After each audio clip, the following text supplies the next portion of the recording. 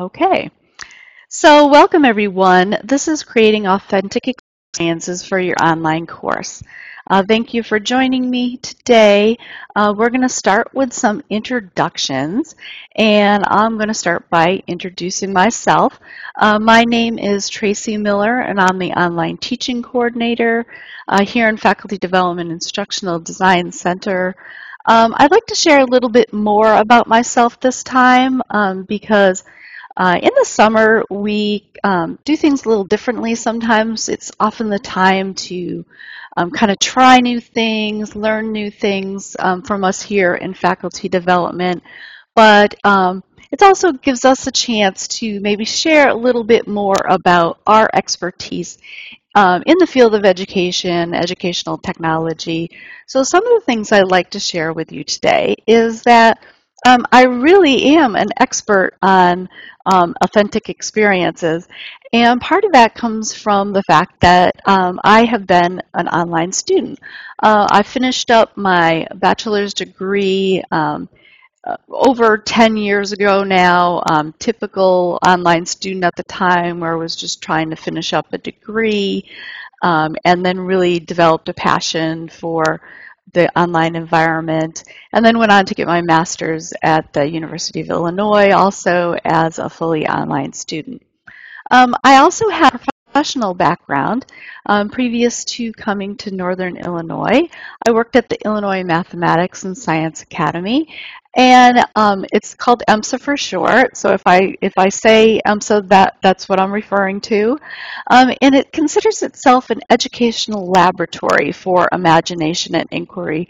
I realize that sounds a little bit like Disney World, but let me just tell you that they're very serious about trying different educational models, different strategies, and it really is based off of anything that the students can imagine can it happen, and really inquiry-based. Inquiry-based is very important to authentic learning experiences, and so that's why I'm going to try to tie some of my based experience into these creations of authentic learning experiences. I also wrote a book chapter on the subject, and so I've really thought a lot about how to share some of these educational strategies with faculty members here at NIU. But I want to know a little bit more about you. So usually I ask for names and departments and things like that. Today it's going to be a little different. I want you to get outside a little bit. I want you to get out from behind your screen. So I want to know where you are geographically and give me an estimate of what you think the temperature is outside. And I think you can probably observe whether it's raining or not. And go ahead and share your answers in the text chat area.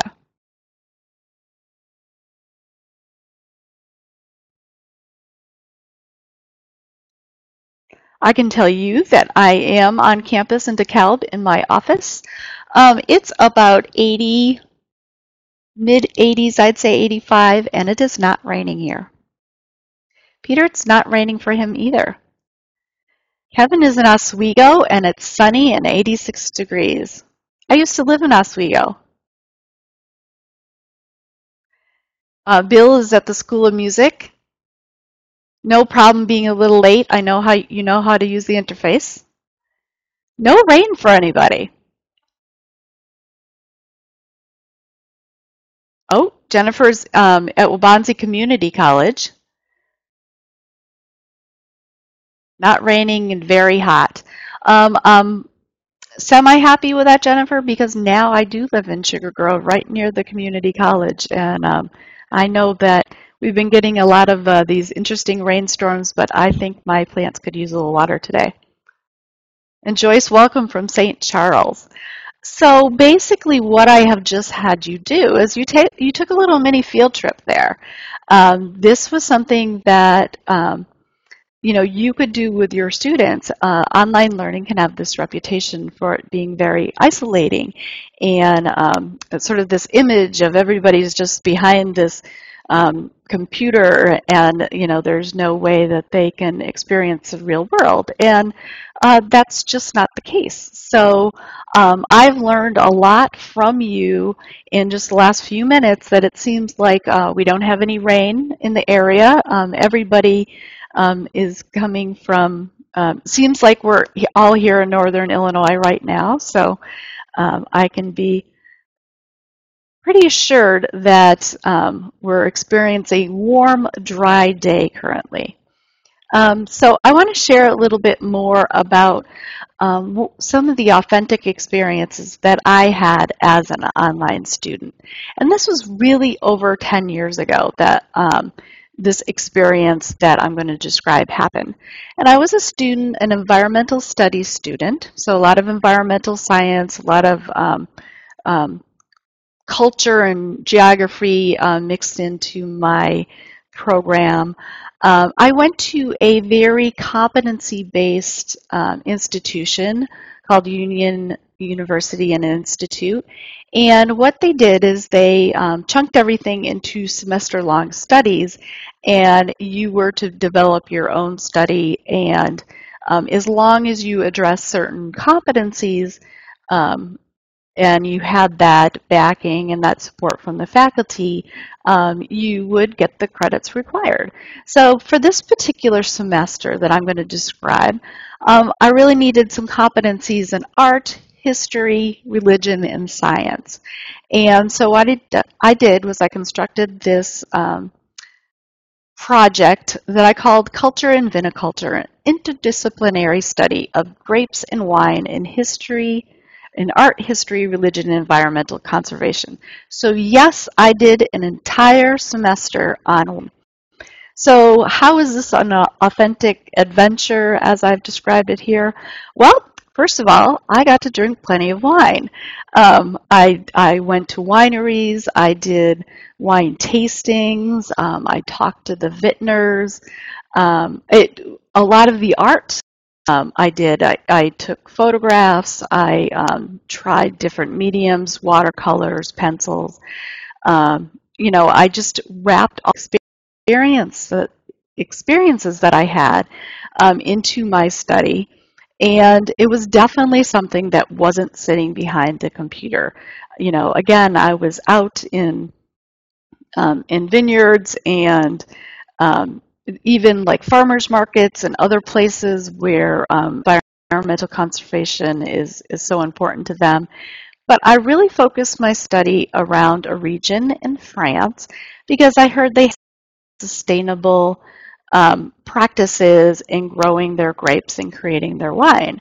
And I was sort of exploring this region, and it's the Rhone region in France, and it's southeast side of France. And all these years, I always wanted to actually go and what I had learned so much about. I had seen the Illinois vineyards, but I wanted to see those ones that I was studying in France. And so just last June, I went to Avignon, and the picture you see here is the Papal Palace in Avignon. And one of the reasons that this wine region was so important and how I actually was able to tie in the religious component is because there was a string of French popes hundreds of years ago, and they had to have their French wine. And so they developed the vineyards and their French wine and built this beautiful palace in France. So this is how impactful this experience was to me, that 10 years later, the place I chose to go to was this region in France. And that's one of the very important factors with authentic experiences, is they really stick with you. And I think that's what we hope for our students, is that we're going to have a lasting impact. It's not something that they're just going to forget about after they take the final exam. So that's what I can share with you, and how important that these experiences can be for your students. So how important is this workshop for you? What I'm hoping you'll walk away being able to do is identify what an authentic experience is, begin to plan your authentic experience, and then how to prepare your students for an authentic experience.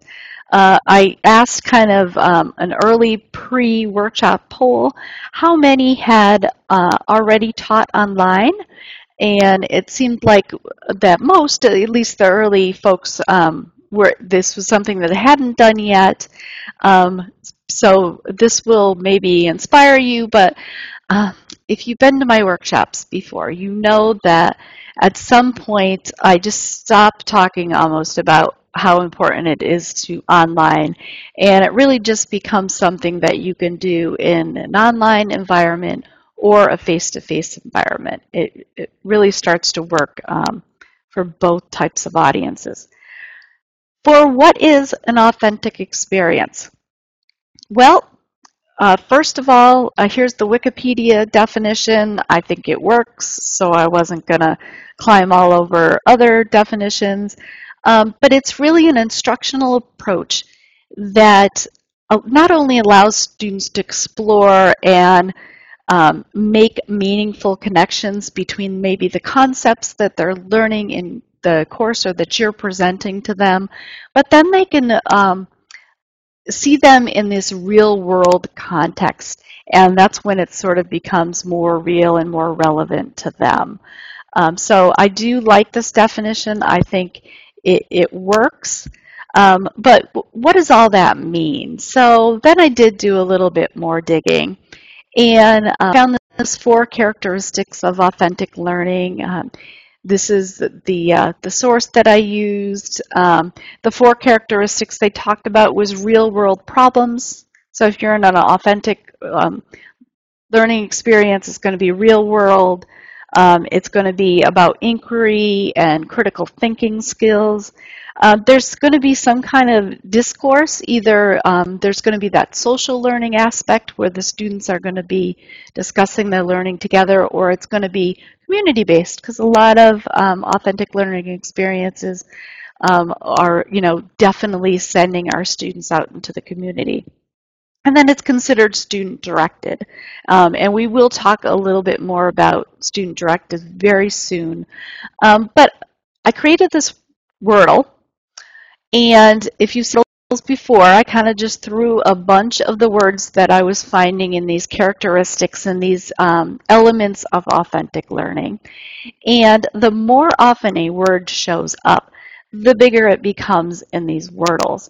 And I've got to be honest with you, when I was putting this together, I was all on, oh, great, learning comes up first, because that's what it's all about, right? And if you're not seeing a lot of intentional thing taking place, something's missing. Community is so important in, again, that authentic environment, that community of the real world. But defined up top, at first, maybe I should take defined out, why did it end up so big? But when I went back and looked at it, I went, of course it has to be really big and important. And it did show up in a lot of the literature because we can have a good idea about what we want an authentic experience to be like, but if we don't really define it very well for our students, there's going to be confusion. We think we have it all planned out in our mind, and that's when they're going to pick apart something that hasn't been defined yet. So that's what I'm really going to try to show you today, is how we can really button up and define what we want our authentic experiences to be. So when you're planning an authentic experience, you, of course, always want to start with your learning objectives. We don't want to get tied into, well, somebody told me I was supposed to have an authentic learning experience, or all the other professors in my department do field trips, so now I've got to do field trips. Make sure that it's something that's going to connect and match up with your learning objectives. I pulled together a bunch here. Hopefully 1 or 2 kind of click for you. Students will be able to execute a professional sales call, appraise an aesthetic value of an artifact, identify the components of a nursing facility. I know we've got a nursing faculty member here today. Um, Describe the role of an electoral judge, critique a temporal quality of a performance, utilize geographic tools. Just in case you were wondering, I did look at what departments you were from and tried to at least place a couple in there that you might resonate with. So we've got a bunch of learning objectives. The first one that I'm going to kind of use as my example is that students will be able to appraise the aesthetic value of an artifact. So you have your learning objective in front of you. You think, okay, this is going to be one that's really going to be awesome with an authentic experience. But you want it to be really clearly defined. You want to make sure you know what the students need to do and what you need to do.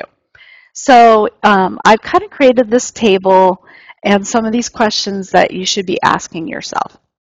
So the first one, who picks the audience or the location?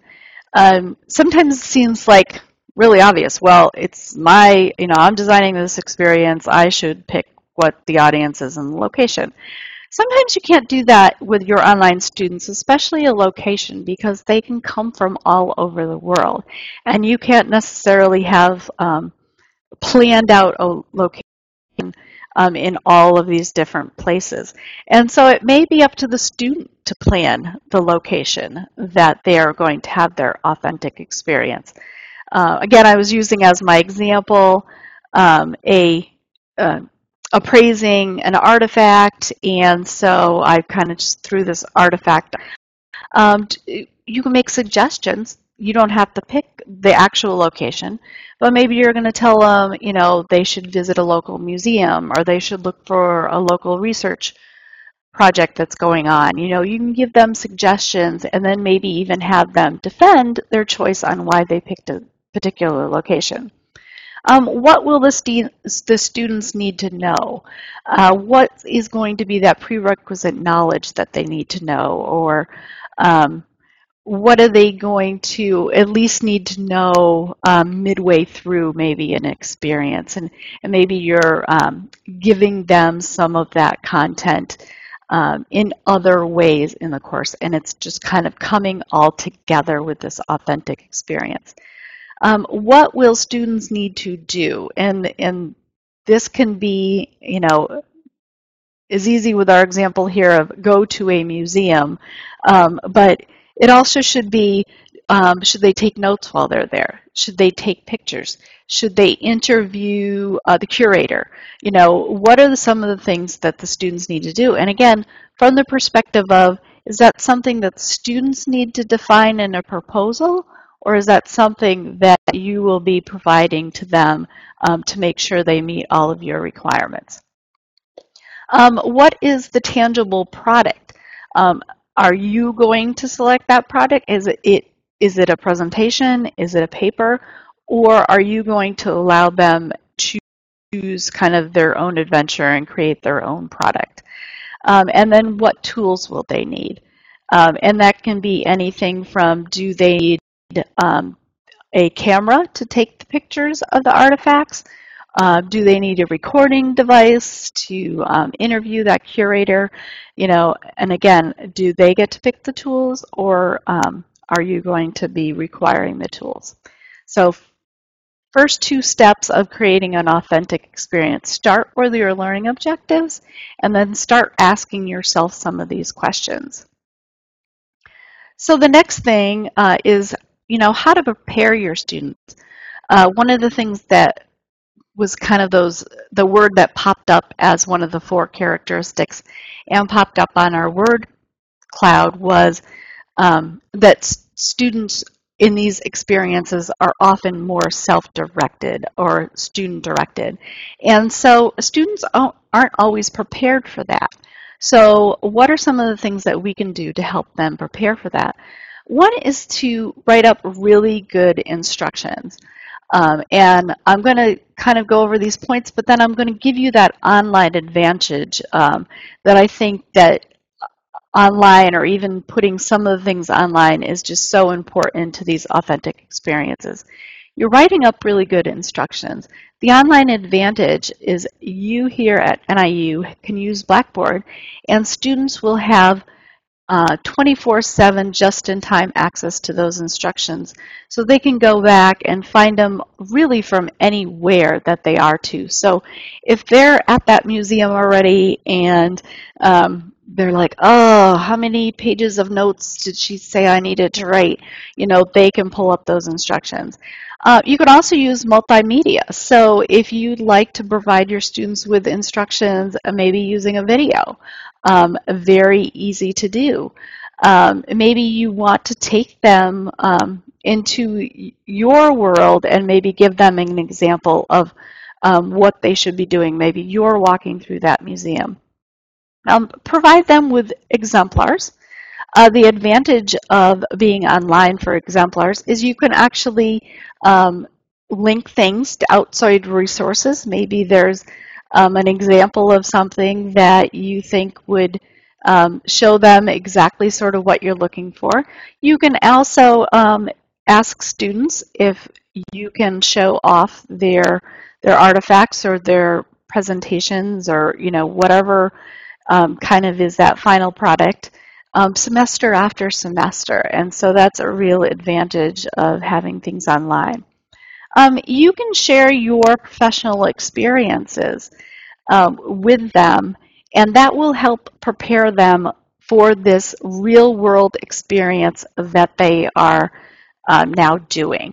And so, again, whether it's taking them through a museum themselves, whether that you're actually doing some lab work, or even interviewing someone if you want to give them some examples of how a really good interview should be run, then give them your professional experience. The online advantage is that, again, you can use videos, you can point them to your professional blog. There's so many things that you can do that kind of puts whatever you're trying to share with them in the best light, I think. And then set your expectations using rubrics.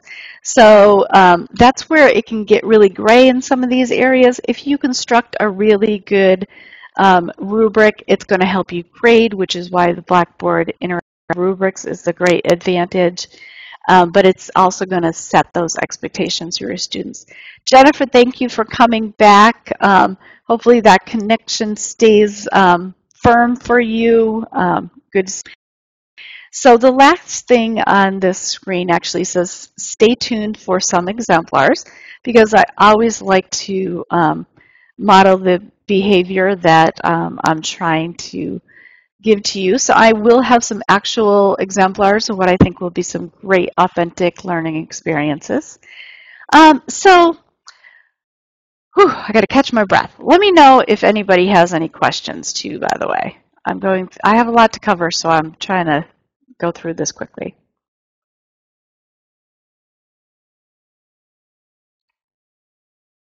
Any questions, or even any input on something that maybe you've done to prepare your students for maybe a new activity that you've planned?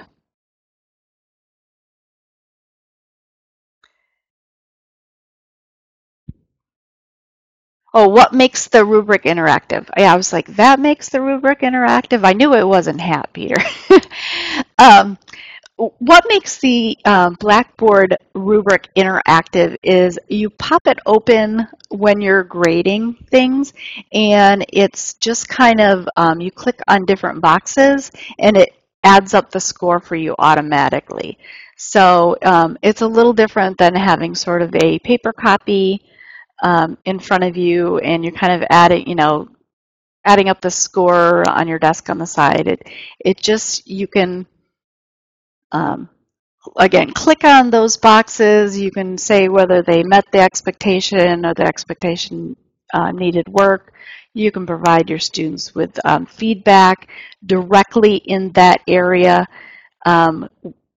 that you're kind of pinpointing, let's say it wasn't written in the proper style, citation style that your discipline calls for you. So you can add feedback right into that particular part of the rubric without any space constraints either. So you're not having to write them in between the lines on sort of that paper copy of a rubric.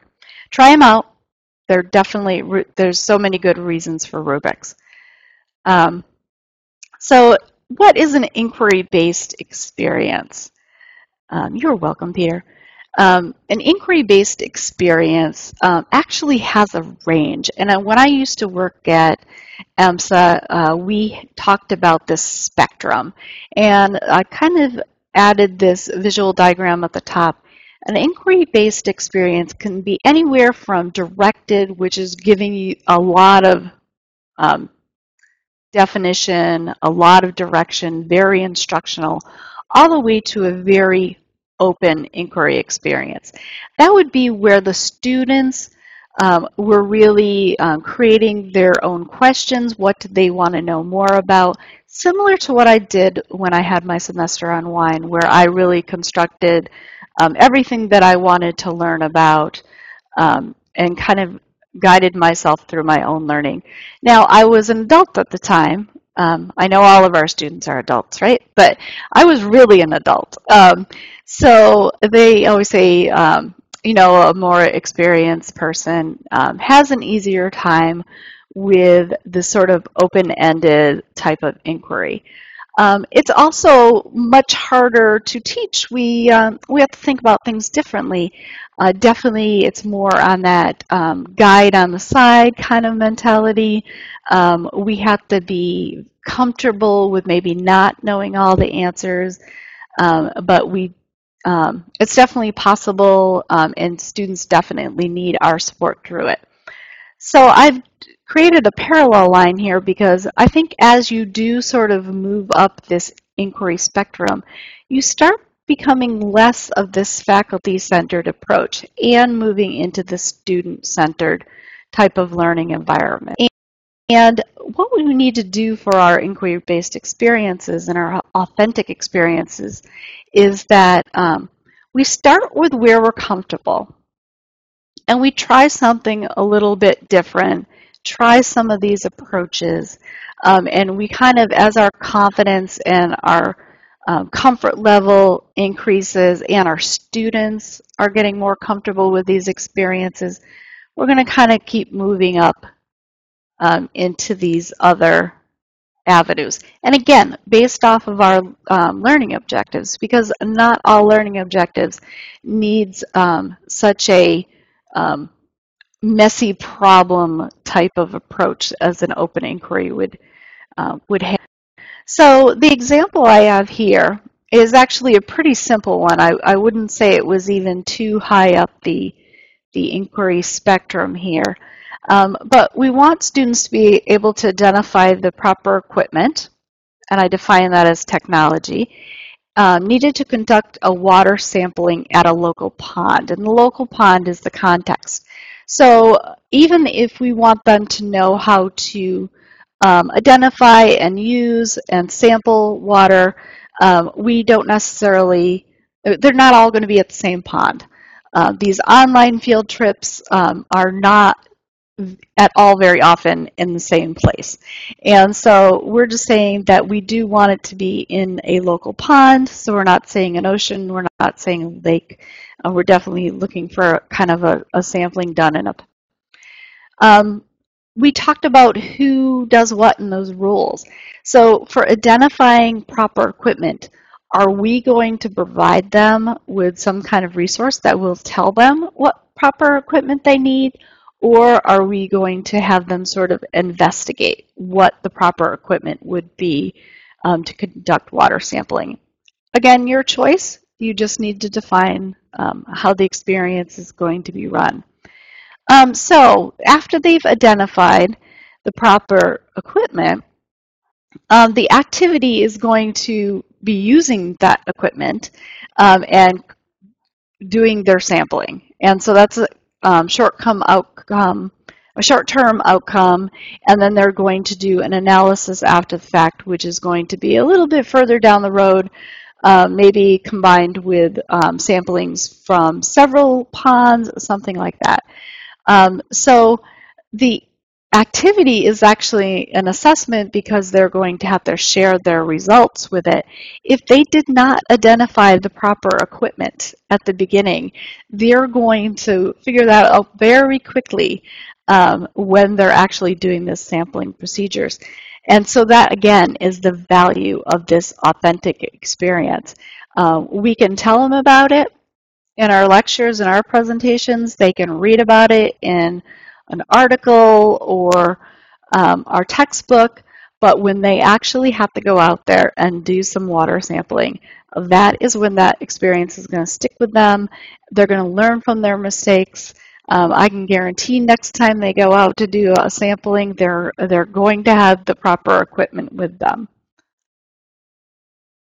So any questions on this idea of moving from a very directive, prescriptive inquiry kind of up the spectrum, or how you can kind of plan out these activities a little bit?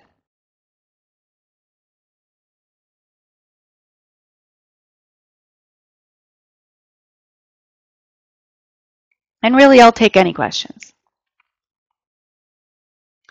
Okay, so the way authentic experiences often work is there's definitely an online component interwoven in.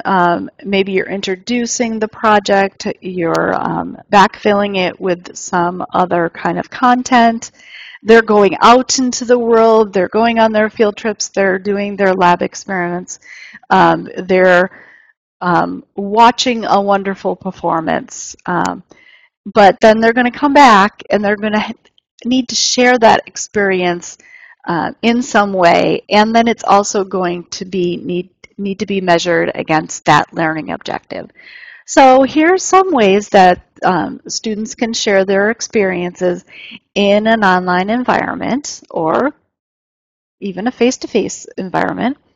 In online, you're going to have that, whatever that is, it's going to be sort of captured, which is nice.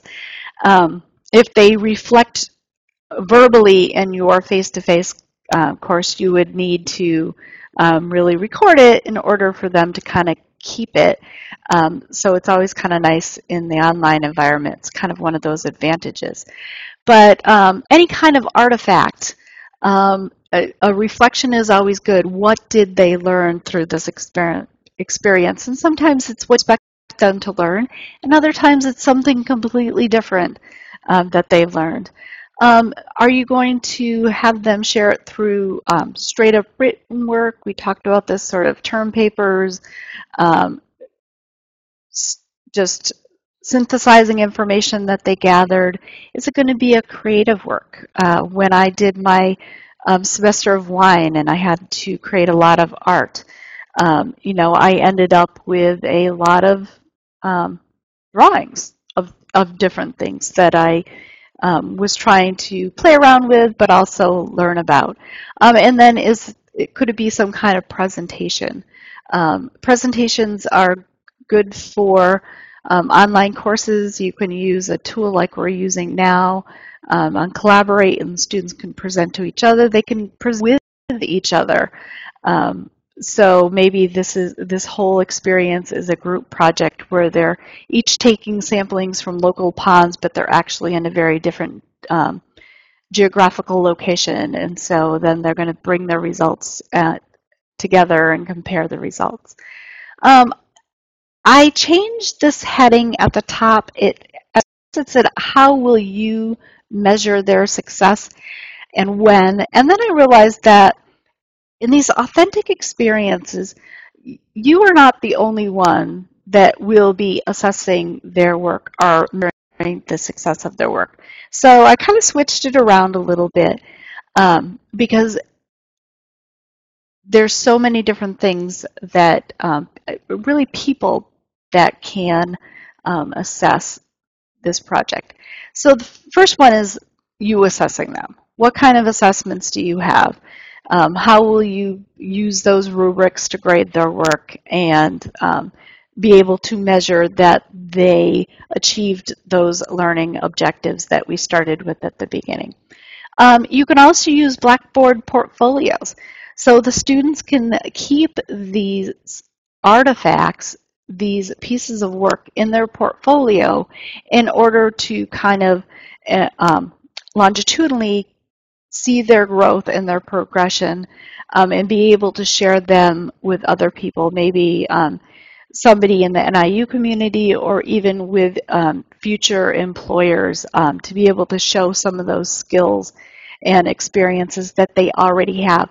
So important, right, to this 21st century learner, that not only do they have real world experiences, but they are able to share them and use them again in their career. And one of the great ways to show employers that they do know what they're talking about, and they can prove it because they actually have these artifacts that show their skills, that show their experiences, and that development over time. This next one's kind of interesting, real-world evaluation. One of the real advantages of an authentic learning experience is they may be evaluated by other people.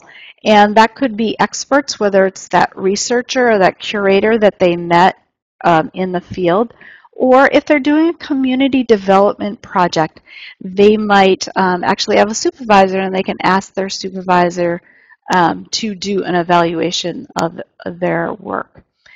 They also might do a self-assessment, again, that reflective piece. What did they learn? What do they still want to learn? And then you can also use a peer assessment, where students are giving each other feedback, or at least sharing their unique experiences and learning from each other. Community is very important in this idea of authentic learning experiences. Well, I told you earlier that I was going to share some exemplars with you of what I think some great authentic learning experiences will be. And I was fortunate enough this summer to have some conversations with some faculty here at NIU. And when we were just having a conversation and they were describing something that they were either thinking about or they've done in their face-to-face class and now they want to bring it online, I was like, oh, that is a great authentic experience. Can I please use it in my workshop that's coming up at the end of July?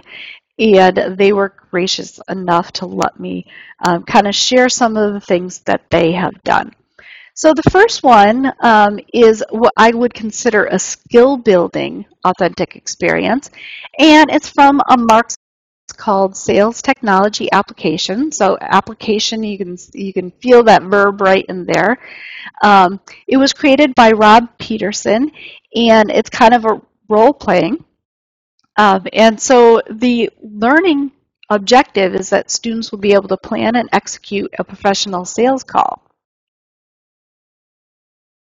And so this authentic experience is they will actually need to do a sales call. From my understanding, it's not a real sales call. They don't really have to convince somebody of something. He's chosen a lot of experts that he knows, and they kind of create this mock sales call. But in order to do this, because it does say using technology, they need to know how to create accounts using the Salesforce.com. And then they really need to show that they can be a professional during this sales call. Very authentic, not necessarily getting you outside like some of the previous examples I've used. You know, you're using technology, you can use your cell phone to do this. But certainly authentic, certainly valuable to them in their career as they move on. He's built a series of readings, so that's kind of information that they're going to know. He does lectures. He actually calls them story time. Rob is a very much of a person that likes to tell stories. He likes to share his professional experience with the students. At the very bottom, I put in his faculty role. He describes his experience as stories and scars from the revenue-generating trenches. And so that's really how he lends his voice to it, and it's something that the students really find valuable. They participate in course discussions. They definitely talk in preparing the students for that, what it means to have a quality discussion, but also using quality data in preparing for those sales calls. He has to do a reflection on what they think customers want in preparation for the sales call, and then that how he allows them to share that and what he assesses at the end is actually a presentation that happens in week 6. So it's not even really a culminating event. This is something that's just going to prepare them more and more for using some of this sales technology that's out there. So again, just add questions if you'd like to the text chat area. If any of you know Rob, he would be happy to have a conversation with you about how this goes. He has not done it online yet. So I have confidence that this is a good experience. But, you know, we still don't know what the results are going to be. So it'll be interesting to see how it unfolds. My second one is a field trip experience, and in this case, it's more about observing the real world as opposed to participating in the real world. In this case, Jennifer Gray has constructed this authentic experience where the students are going to be visiting a long-term care facility, and so they are going to be observing. They are not going to necessarily be volunteering or working in a long-term care facility. But this is a culminating experience, so the experience itself is presented to the students in different phases. They have different sort of mini activities that lead up to the paper and the presentation that's the end, but it addresses a variety of her learning objectives, anything from identifying the components of a nursing facility all the way to discussing impact of cultural competency in providing these long-term care services. So this is really important stuff, and it's something that she finds very valuable, that the students need to sort of observe it happening in the real world. She provides her with readings and lectures, again, providing them with some of the things that they're going to need to know going in. A lot of participation, again, in those smaller chunks. Even, I think one of her first activity is this field trip review assignment. So, you know, kind of planning for the experience and then discussing it with your classmates before you kind of go out there, get some insight from them. And then again, the way they're going to share is through a paper and a presentation. Jennifer, I would say, is the facilitator. She knows other faculty that have taught this course too, by the way. It's not just her.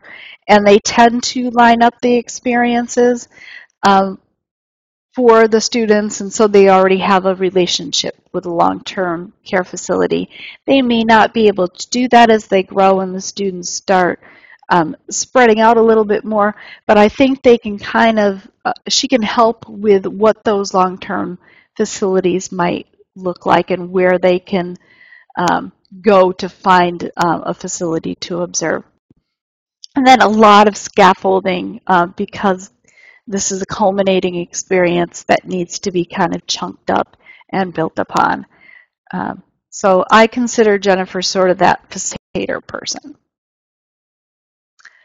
My final exemplar is what I call a gaining perspective experience, and this is from the course called American Electoral Democracy. It is taught by Matt Streb, and he has done this already for some honor students, but he's never done this as a requirement for all of his students, and that's to volunteer to be an electoral judge. And he's still working out the kinks. One of the things is he may not be able to require it, so he's going to have to come up with kind of an equivalent activity for the students. Just because if he has like an international student or something, they wouldn't be able to volunteer to be an electoral judge. But what he wants them to do is to be able to debate the rules of elections and how to relate them to electoral democracy. Um, some of his sort of module level objectives include identifying the potential barriers to voting. This one at the end is so important to me, though. Let me kind of point to it. Describe the role of an electoral judge. Again, you can read about it. Matt can lecture about it. He is a great lecturer. He's one of the types that just wraps you up into his discussion. And but it's never going to be as easy to describe as when you are actually an electoral judge yourself. You gain that perspective, and that's why I love this example so much. Some of the things he's done to prepare his students for this experience and to kind of define it, like I've been talking about, is he has readings and lectures. One of them he calls "Should We Lessen?" That's horrible. Sorry for that typo. Lessen the barriers to voting. And so he has a lecture that he talks about that very specific item. And then he's going to see some of those barriers unfold. They're going to see them as their electoral judges. He definitely wants some kind of reflection, whether it be a journal or sharing something with the whole class. And then he has these reaction papers and term papers. That the reaction papers actually happen several times during the semester, reacting to different topics that he brings up. But then he has a term paper, which is to propose electoral reform that the government should enact. And so again, some really powerful stuff that I think these students are never going to forget after they experience this. Matt is what I consider the challenger. He's going to encourage his students to grapple with some of these things that are very hard to explain in a textbook because they don't often take this. This is a complicated problem, and students are going to really, they could really be uncomfortable in some situations, and this is going to really help them learn, I think.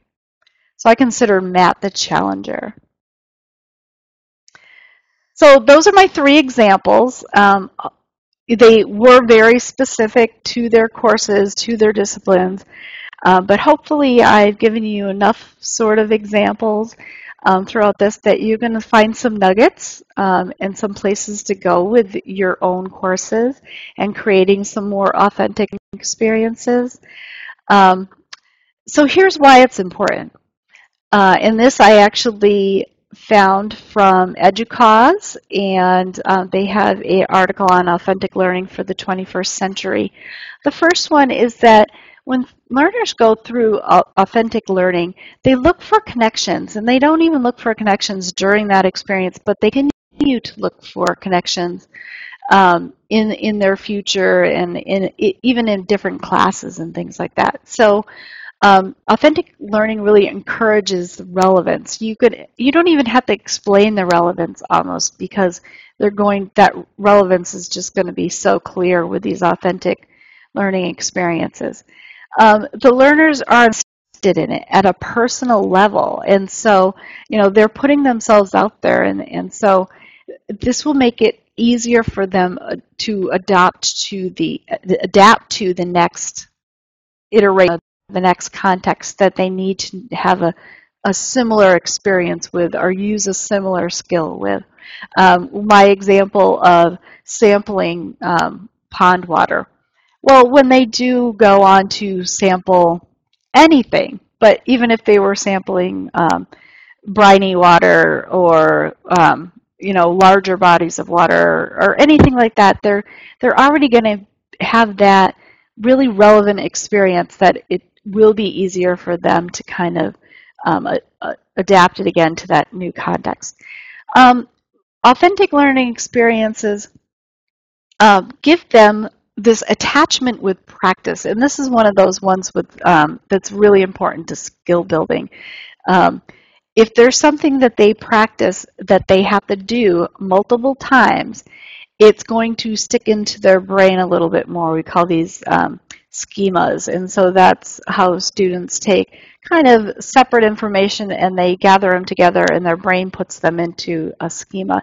If you're repeating something over and over again, that's when you might have learned it and it's not going to take as much brain power to um, have to just pull it out at some later point because they're going to be practiced at it. And then finally, they're going to start to feel like they need to know more. That comes out in their reflections often, that they're not only part of a bigger world, which is what it says here, but they want to know more about this bigger world. It's not isolated to the classroom or to their online experience. They now need to know the next thing. That really gets back to what I started talking about with my experience over 10 years ago when I learned about this amazing region in France and just continued to want to learn more about it. And, again, that was the place that I wanted to go back and visit and finally see everything for myself um, because it really sticks with you. I'm opening things up to any questions that anyone has at this point. But again, I'm just going to stick up my contact information here. I'd love to have more discussions on this. It's one of my academic interests and my passions. But here's a variety of ways that you can get in touch with me. My email, you can follow me on Twitter. You can find out more information about online programs here at NIU by looking things up or following the Online Program Development Support Office. So I'm going to leave that up and I'm going to be quiet for a while and wait for questions to come in.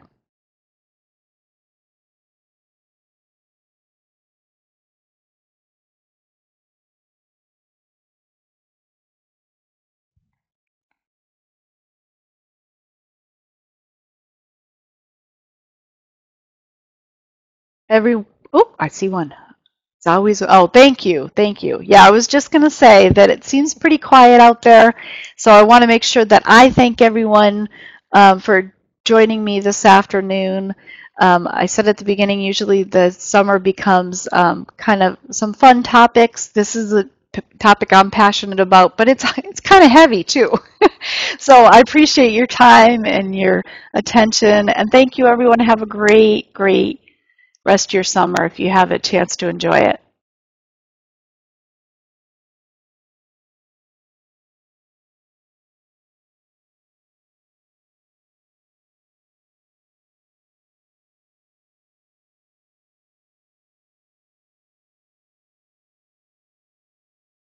Thanks, everyone. And Jennifer, no apologies necessary. I wish your connection was better. Thanks for being persistent.